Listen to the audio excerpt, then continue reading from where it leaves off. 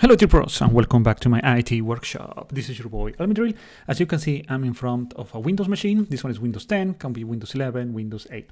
The problem this machine has is that Kaspersky Total Security is installed on this one.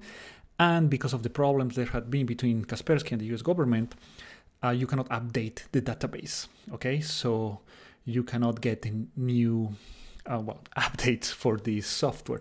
As you can see at the bottom, it says that it still has 300 plus days of subscription, so the client doesn't want to lose this. And this machine obviously is located in the United States. So I'm going to test to update the database for you to see. Maybe you are having the same problem. This machine is obviously connected to the internet and it's not working. So what we need to do is to make it look like we are somewhere else outside of the United States. So for that, I'm going to use a VPN. You might have one already, or if you don't, this one is free, protonvpn.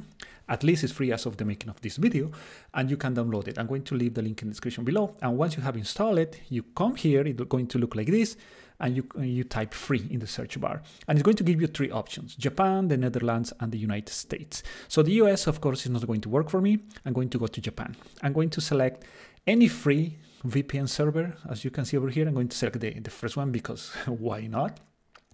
Once I'm connected, as you can see, it looks like I'm connected from Japan, right? So I'm going to go to database update now. I'm going to run the update. And now it seems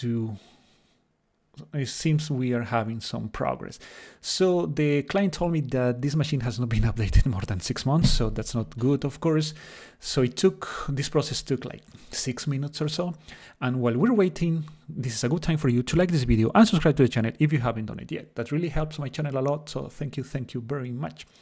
So as you can see, the video is sped up here for the update, and once it completes, it's going to show us like this. Now let's go back to the main page to see if there is an update. And as you can see, your protection is live now. So there are no more updates for this one. We are current as of today, as of the making of this video.